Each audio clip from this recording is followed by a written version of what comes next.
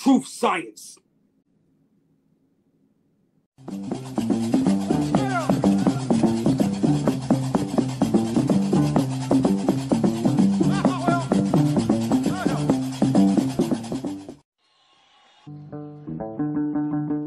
As well as the standard fair use policy, these videos are protected under the Treaty of Peace and Friendship 1787. Moors are awake. We are taking our place on this planet. Islam Moors. My nationality is Moorish. All right, Officer Malosh. Good morning. Good morning. All right, and Miss Bay, can you hear me? Hello? Miss Bay, can you hear me? Can you hear me now? Good. Yes. Okay. All right, I can hear you too. All right, this is 240P01688. This is the People versus Lita Bay. Officer Malosh, would you please state your name? Yes, ma'am. First name Nathan, Nathan. Last Malosh, Mloche. And Miss Bay, would you please state your name? I'm the executrix of the estate for Lita Bay. Ma'am, what in the doohickey are you talking about? All right, so we're here today for, looks like a ticket that was issued back on July 14th of 2024. All right, Officer Malosh, it's the government's burden, so you'll go first. Raise your right hand. Do you solemnly swear or affirm the testimony you're about to give is the truth and nothing but the truth under the penalties of perjury? I do. All right. So what can you tell me about the ticket that was issued on July 14th, 2024 to Lita Bay at Coolidge and Pearson in the city of Oak Park? Yes, ma'am. The citation was issued due to Miss Bay disobeying the red light at actually Coolidge and North End. Once we got through that intersection, Miss Bay did come to a stop at Coolidge and Pearson, and then once that light cycled through, I initiated a traffic stop just north of Pearson, just south of Albany on Coolidge there at about approximately 10:45 p.m. At that time, I went up to speak to Miss Bay. Initially, she refused. She did provide a license and eventually started speaking with me. Returned to my patrol vehicle, at which time she exited her vehicle, went to the rear of her vehicle, opened up her trunk. Went up to speak with her and escort her back to her seat in her car, at which point she started resisting. So my fellow officer and I took her to the front of my car, spoke with her, initially handcuffed for officer safety. We released her without charging her for the misdemeanor for resisting and obstructing, and we just went with the disobey red light. And actually at minute 158 of my body cam, Miss Bay does admit to the infraction of disobeying the red light, stating she had to use the back.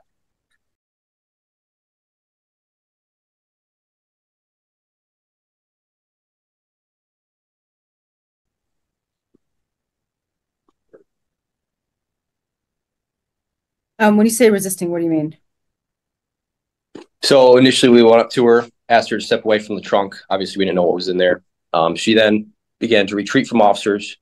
We then grabbed her arm to help escort her to her vehicle, at which point she tensed up, pulled away, and started screaming at us. What do you mean by screaming? What did she say?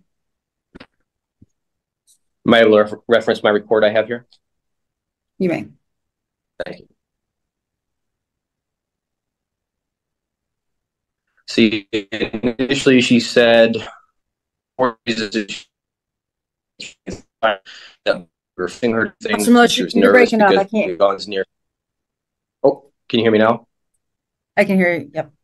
All I have here is that she kept screaming, "Help me!" Initially, when she was in her vehicle, she stated she didn't want to speak with us and that we were forcing her to say things against her will, and that she was nervous because we had our sidearms and we were near her children. Once she was resisting, all I have noted here is that she kept screaming, "Help me!" And that's all I've got in terms of that. I don't have access to my body camera footage at this time. Why is that? This is virtual court, so I don't have access to evidence.com. I don't have a work computer, so didn't know if it was appropriate to access mobily. All right, and Miss Bay? I'm the executrix for the I'm the executrix for the trust for Lita Bay. All right, Miss Bay, raise your right hand. Do you solemnly swear or affirm that the testimony you're about to give is the truth and nothing but the truth under the penalties of perjury? I do. All right. What can you tell me about the ticket that was issued to you? Your Honor, I actually put in paperwork and asked for discovery, and I was advised that I shouldn't testify until I get my discovery packet. So this isn't a criminal case. It's a civil infraction. You were free to order under the Freedom of Information Act any information regarding this case prior to the hearing. So it's not like a criminal case. It's a different standard. It's just a preponderance. It's not beyond a reasonable doubt. But you most certainly would have had access to that if you just FOIA'd the report or the body cam in this case. But we are having the hearing today, and you're free to give me your side of the story if you so choose. And you would know all of that had you just let a lawyer represent you. But no, you want to be a knucklehead. You want to come in with the Moorish Sovereign Citizen script. Good luck with that. On the day in question, I went through a red light. I had to use the bathroom, like really desperately. I had 3 teenagers in a car with me.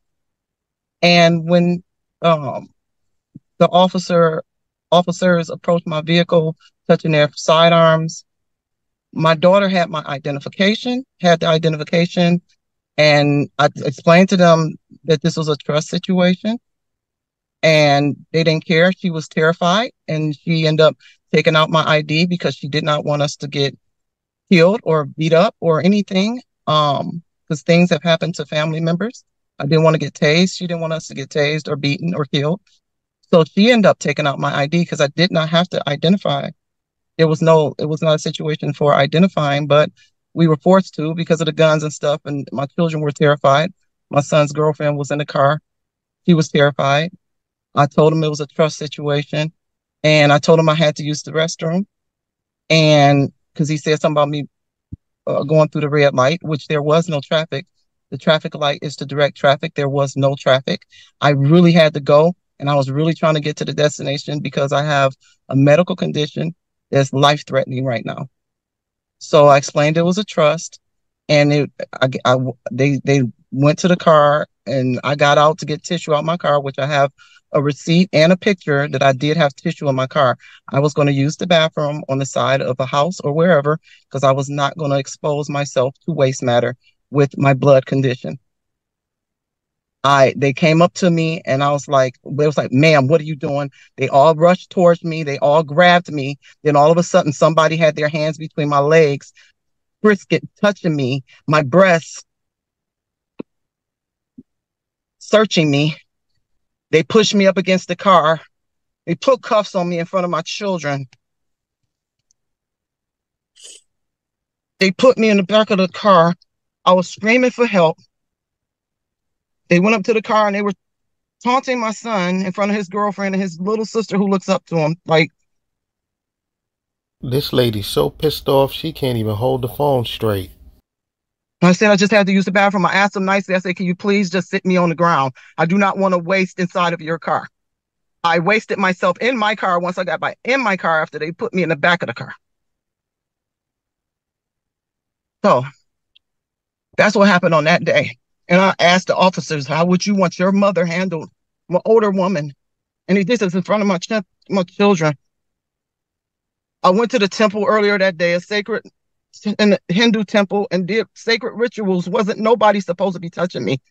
And somebody just came up to me and was touching between my legs and my breasts. And I don't know where they came from, and they were all surrounding me. Anything else you want to say, Miss Bay? I was screaming for help because I was terrified for my life. Stop lying. I was not guilty of anything but needing to use the bathroom and not wanting to soil myself.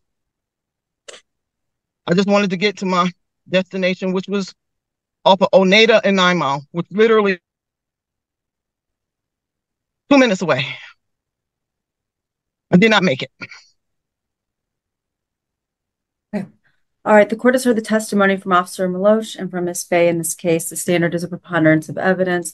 Mr. Milosh testified that he saw Ms. Bay run the red light at Coolidge and North End. Ms. Bay acknowledged running the red light in question in this case. The people's burden is satisfied beyond a preponderance of the evidence in this case.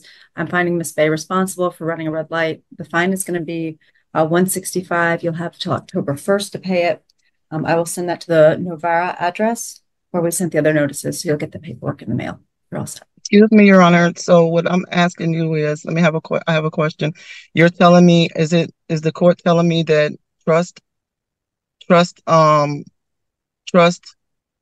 situations are not seen as trust because this is a trust matter?